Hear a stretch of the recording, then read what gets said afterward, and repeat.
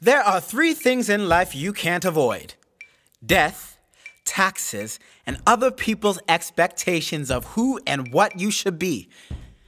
Yeah, being a black man has its challenges. Yes, I've been pulled over, frisked, searched, and detained for no good reason. Tossing gay and Trinidadian, and life gets real interesting. But that's not what defines me. We are so much more than our traumas. Our stories are rich, layered, and complex. So now that black is in and we matter, when do we get to tell those stories? Too old. Disabled. Box tick. Lose 20. Quota. Too old. Disabled. Box tick. Lose 20. Quota. We've had it coming. We've had it coming. The chance to thrill you and amaze.